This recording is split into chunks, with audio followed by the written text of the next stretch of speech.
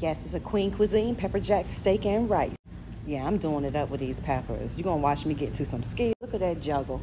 Always wash your vegetables off, but now it's time to chop them up. So we got some green peppers, red peppers, yellow pepper, and also orange peppers. You want about 4 peppers when you're trying to do a pepper jack steak for real.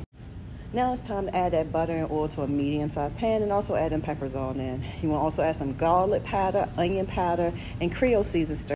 Now slice a thin steak flank. With my skills, I stack them and slice. Now season with some salt and black pepper, and also don't forget to add in some Worcestershire sauce. Mix well. Look at that. Oh, that rice is good. Add the butter and the season.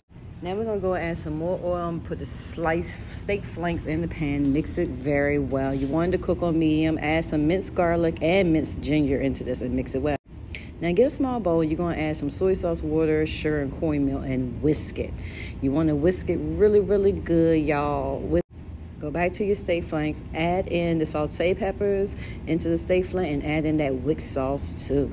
Mix it well. Yeah, this is smelling good. Dance good smell. And this is what you get. A quick pepper jack steak with rice.